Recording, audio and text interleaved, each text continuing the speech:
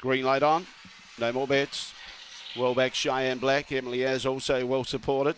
Away, Cheyenne Black began okay, kicks up the hold out, Red River Rufus, so she's got a real chance here. Cheyenne Black, Red River Rufus is second, Iroquois Soldier third, around the outside, Optic Braze making ground. Emily Az is starting to stoke up, probably about 6 or 7 lengths from the leader.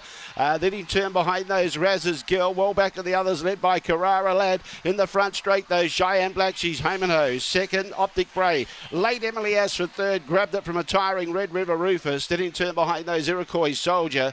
Following those through, we had Carrara Lad and Jelaine was the last one home, time around 23:30.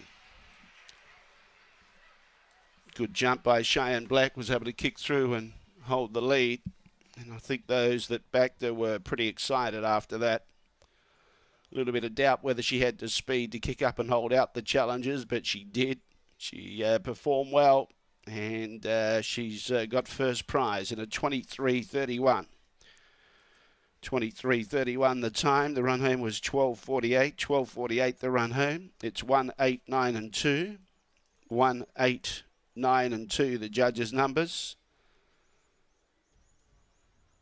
23:31 the time. 2 3/4 lengths the winning margin. 2 3/4 by 3 lengths. 2 3/4 by 3. Optic Braze.